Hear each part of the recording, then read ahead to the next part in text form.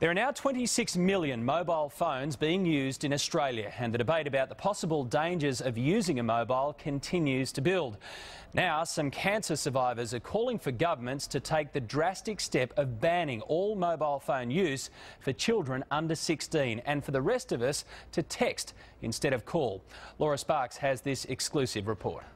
My tumour was just here, hence there's a scar there. The tumour's in the left frontal lobe, which was basically around there. It was like there.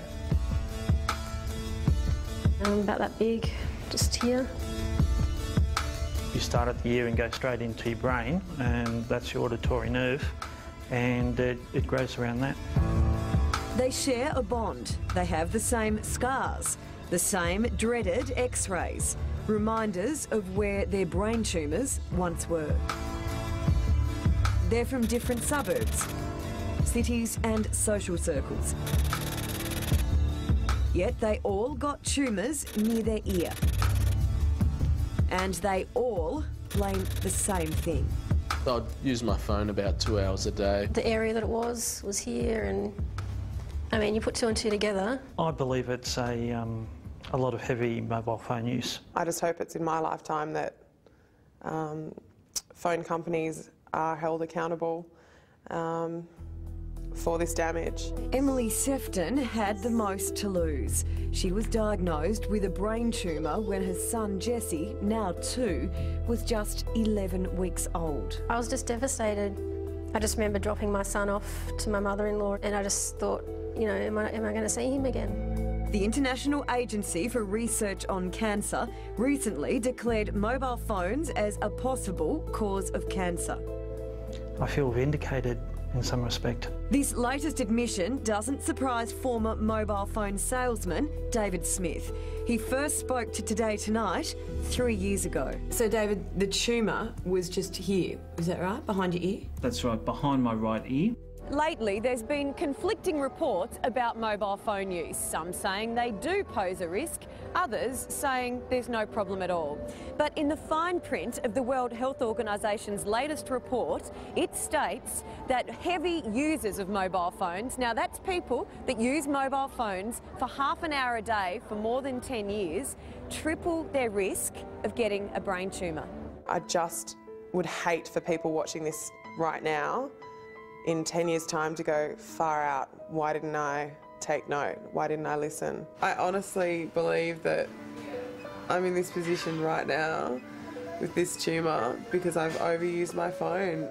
Last year, we filmed Anna Tarrant's tumour removal. 7 months on, she suffers from fatigue, short-term memory loss, migraines, and, like the others, has the ever-present threat that the tumour will grow back. Christian Giorgio had his tumour cut out 9 months ago. What worries do you have? That it's going to become another epidemic. There were others who couldn't make our filming. Aaron Rose suffered a seizure that night. Truy Bottoms had chemotherapy that day. And then there's former television producer Romaine Udale. Well, it's a new club, which unfortunately I'm part of. She had to go into surgery the day before we filmed because the tumour, taken out 7 months ago, had already started to grow back. If someone had told me that years ago, I would have welcomed that information and not abused the mobile. Having emerged from round 2 of brain surgery, Romaine, now an executive coach, is keen to get the message out. Okay, I'm going to time myself today. How many minutes have I been on the mobile phone?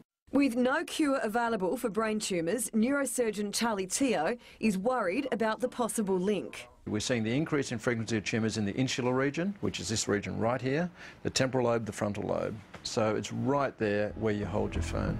Another neurosurgeon, Richard Bittar, advises to text or only use a mobile on speakerphone.